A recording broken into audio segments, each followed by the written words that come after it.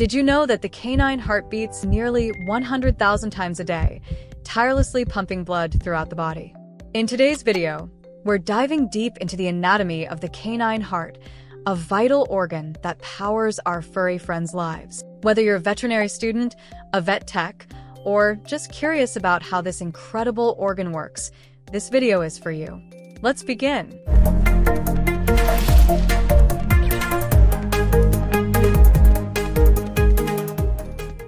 The heart is the central component of the cardiovascular system, responsible for pumping blood throughout the body.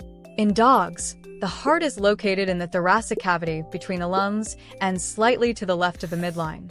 This muscular organ is divided into 4 chambers: the right atrium, right ventricle, left atrium, and left ventricle. Start with the right side of the heart. The right atrium receives deoxygenated blood from the body through the cranial and caudal vena cava. This blood then flows into the right ventricle, which pumps it to the lungs via the pulmonary artery for oxygenation.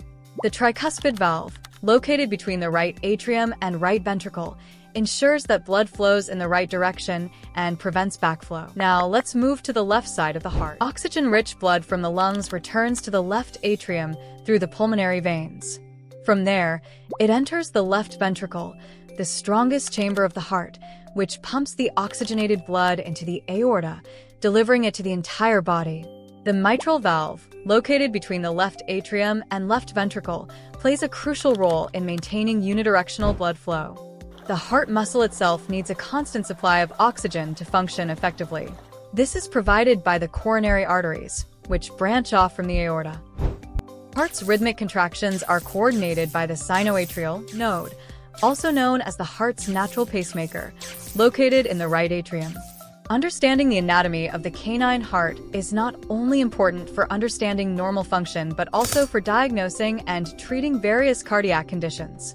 For example, heart murmurs can indicate valve dysfunction, while arrhythmias may signal problems with the heart's electrical system. That concludes our journey through the canine heart.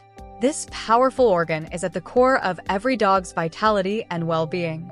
If you found this video helpful, be sure to like, share, and subscribe to our channel for more in-depth anatomy lessons. And don't forget to check out our next video, where we'll explore the respiratory system in dogs. See you there!